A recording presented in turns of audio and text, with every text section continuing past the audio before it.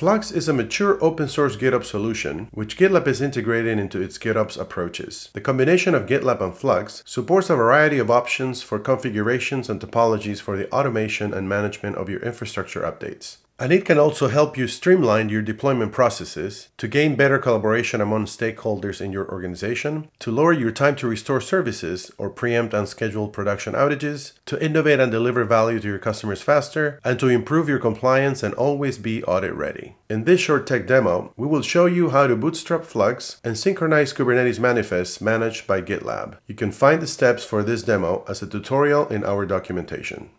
One of the prerequisites for this installation is to have a Kubernetes cluster up and running and accessible from a terminal window. As you can see, we have that in place already. The name of our Kubernetes cluster is csaavedra-flux GitOps. Let's look at its running pods. All of the kube system pods are up and running.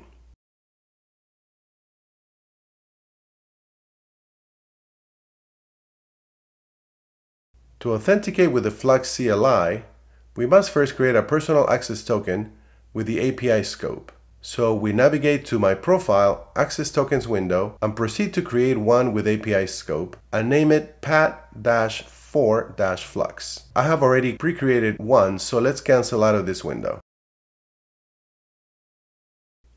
Within the group Flux GitOps, which I pre-created, let's create a new project or repository and call it flux-config. We will need this repository for bootstrapping Flux.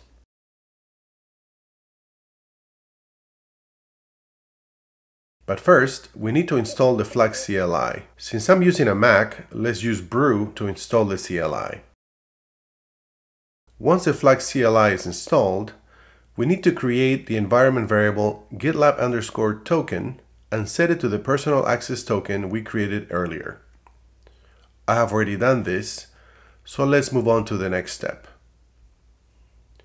Now we bootstrap Flux and pass it the location of our GitLab repository flux-config. As Flux initializes, it populates the repository with its configuration manifests to manage itself from it. The bootstrap will also install Flux on the Kubernetes cluster and create a project deploy token to access the flux-config repository. Checking the pods of the cluster, we now see that there are a few new pods in the flux-system namespace.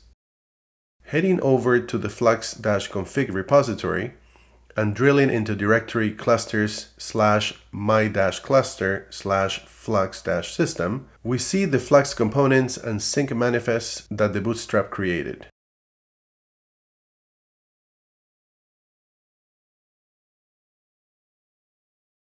In this demo, we're going to demonstrate how to have Flux sync the manifests that are being stored and managed by GitLab. Let's create a new repository under group Flux GitOps and name it web-app-manifests. In the new repository, we create a new manifest file for an Nginx deployment. We name the manifest file nginx-deployment.yaml and paste the contents for a Kubernetes manifest for an Nginx deployment. Note that the replicas value is set to 3 in this deployment manifest. We now need to create a project deploy token so that Flux can access the newly created repository. From project web-app-manifests, we head to Settings, Repository, and scroll to the Deploy Token section and proceed to create a deploy token. We give it the name flux-deploy-token and check the Read-repository checkbox. Once we click on Create Deploy Token, the username and password for the newly created deploy token are displayed on the screen. We save those two values for later use. Next step is to create a secret on the cluster using the deploy token username and password. We do this by running the flux create secret command from a terminal window. We can check that the secret was successfully created by running the following kubectl command. Now we need to configure flux-config to sync the web-app-manifest repository by creating two YAML files in the flux-config/clusters/mycluster directory.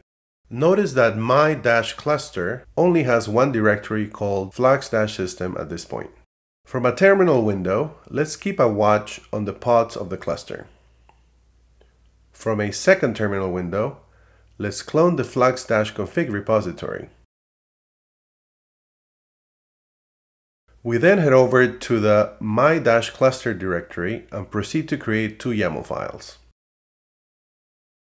The first one will be a Git source pointing to our GitLab repository web-app-manifests. Notice that this file uses a secret ref to refer back to the project deploy token secret we created earlier. Also, it specifies that every 1 minute the Git repository must be fetched.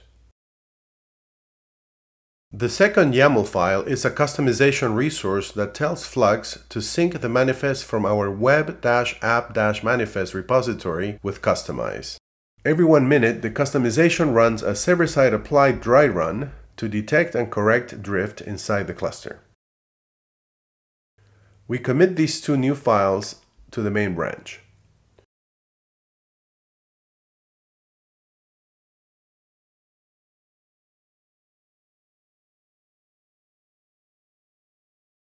On the right side terminal, we can see how Flux detects these two new files and brings the cluster to a new state, which includes 3 pods of Nginx as specified in the observed Nginx deployment manifest and the repository web-app-manifests. We take a peek into the Flux log to see that the updates to the Flux system took place.